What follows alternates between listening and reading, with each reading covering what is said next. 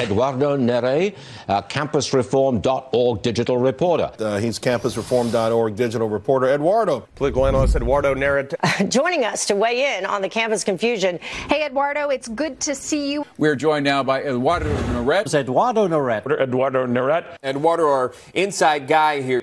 You're one of our show favorites. To be fair, look, I think you'd find a lot of conservative students who would say they wouldn't want to date someone with different views either. I myself wouldn't date a socialist. You know, she'd probably want all this free stuff and expect me to pay for it. But again, I think that's that's good. That was very good, young man. So people think, oh, well, we can just throw more money at education and it'll solve our problems. But that's the very reason why tuition, the cost of higher ed, is so expensive in the first place. Well, these people are delusional. Look, you should never accept definitions offered by liberals at face value. They often use terms that reflect the opposite of what is true. So you see support for candidates like Bernie Sanders and Elizabeth Warren because they're offering free college, free stuff. And so these students hear that without understanding what those policies mean, and they say, I want in on that. I want some of that free stuff. This is bad news for the Biden campaign. The fact that college students who are a key constituency for the Democratic Party are down on Biden isn't good news. Let me explain why immigration is such an important issue heading into this election. Voters don't have to look very far. Just look at the horrible terrorist attack that took place in Israel over the weekend, where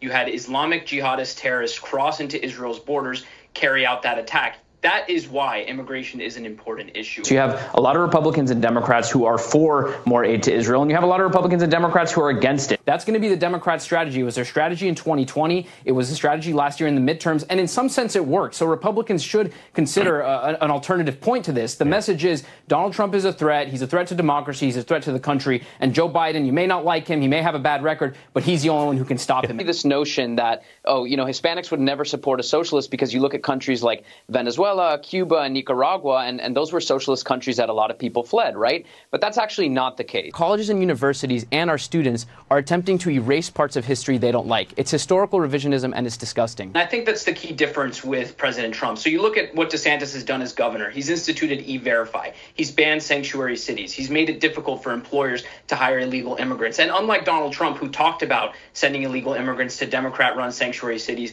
Governor DeSantis actually did that. And where it goes to the extreme that I think was depicted in my video is when people make assumptions about someone's character and about their heart, you know, without even giving them a chance, without even getting to know them. But this is what happens on campuses when you put feelings over facts. But it's also very courageous for President Trump to take upon this issue of pro-life very head on. If they were in the real world, they would understand that that free college is not free at all. Any speaker who comes to campus, students are now encouraged, hey, if you disagree with the speaker, if you want to feel harmed or feel uncomfortable, you can shut them down because, of course, their safety is apparently the most important thing on a campus. We're telling the next generation, hey, you can live the high life, you can live outside of your means, and the government will bail you out. We cover a lot of stories where professors are out on the record telling students President Trump is like Hitler, President Trump is a Nazi. And so when students are receiving that information day in and day out, it's almost no surprise that they would think these insane things about terrorist leaders or these insane things about their own president. This is going to expand beyond Christopher Columbus. We've already seen it with the founding fathers. We've seen it with history in our own country. And if Americans don't take a stand on this, we're going to see this next generation of college students go out into the real world and try to scrub our history.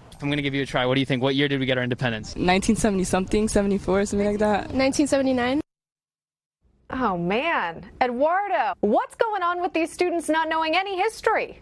History is not a binary choice. You don't have to pretend that Columbus didn't exist and that he didn't discover the New World just to talk about the native people. This trial has gone on way too long. It's boring, it's dragged out, and frankly, nobody's watching it. It would be absurd and ridiculous to set the precedent of handing out a student visa for someone to come to the country and take a class online. It's certainly not a precedent they want to be setting. I think it's a disgrace. You look at that situation and you say, well, wait a sec.